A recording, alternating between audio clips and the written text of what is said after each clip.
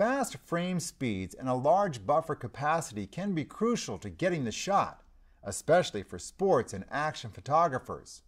This camera records up to 7 frames per second and a burst of 100 images, but you have to have the right settings. If you shoot 14-bit raw images using the entire 24-megapixel sensor, the camera can only record up to 5 frames per second. The buffer will fill up quickly. You can increase the frame speed by changing the camera's image area setting. Open Image Area from the shooting menu, or press the I button and use the multi-selector arrow keys to toggle to the image area icon. Press OK. The default setting is DX. The entire sensor is used by the camera when recording images. Select option 2 instead. Now, only a portion of the image sensor is used. The camera crops the image area by a factor of 1.3. An outline will appear in the viewfinder, showing the cropped image area. This icon denotes that the image area has been taken off its default. Images taken with this setting are about 15 megapixels instead of 24. This simple change increases the advance rate to 6 frames per second when the camera is set to record 14-bit RAW files. The cropped image area setting has another advantage. Since the recording area is smaller, the active focusing field covers a larger percentage of the frame. You'll be able to select an AF point from virtually anywhere within the cropped frame. This can be critical when photographing sports or other fast-moving action.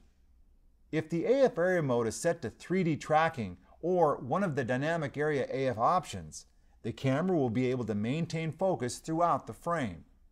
Next, consider your image quality setting. Switching from RAW to JPEG quality increases the advance rate to 7 frames per second.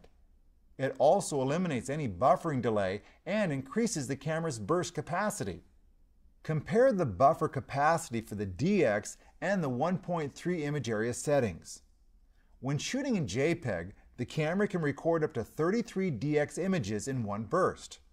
For a 1.3 crop, the burst capacity increases to 100. RAW images have a much lower buffer capacity. For example, the camera can only record 6 images in one burst when shooting 14-bit RAW photos in DX format. The maximum frame speed is 5. If frame speed is critical, but you want the camera to sacrifice the least amount of image data, change the compression and bit depth settings for RAW recording. This will increase the buffer capacity from 6 to 14. Go to the shooting menu and choose NEF RAW recording. Type determines the amount of compression the camera applies to your RAW files.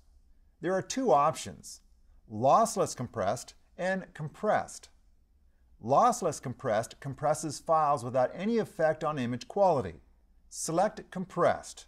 The amount of data recorded for each image is slightly less compared to the other type setting.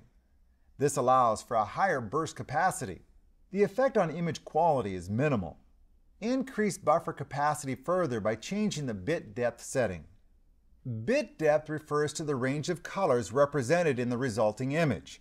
It also determines how accurately each color is reproduced. Choose 12-bit RAW recording if your goal is to maximize frame speed. The color data recorded by a 12-bit RAW file can stand up to most editing needs.